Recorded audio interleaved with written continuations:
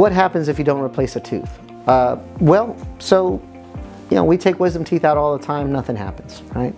But, you know, one of our front teeth or some of our back teeth, if we remove it for any number of reasons, usually infection or fracture or what have you,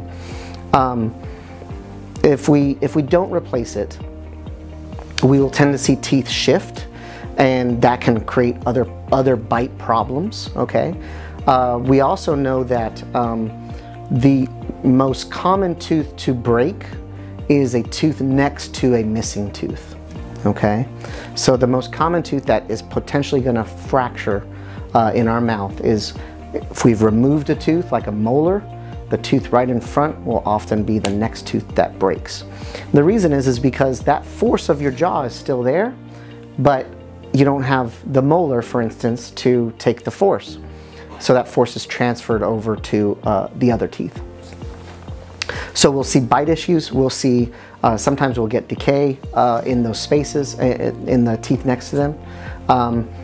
And it can create a whole mess of other issues, you know, if we're not replacing teeth in a timely fashion.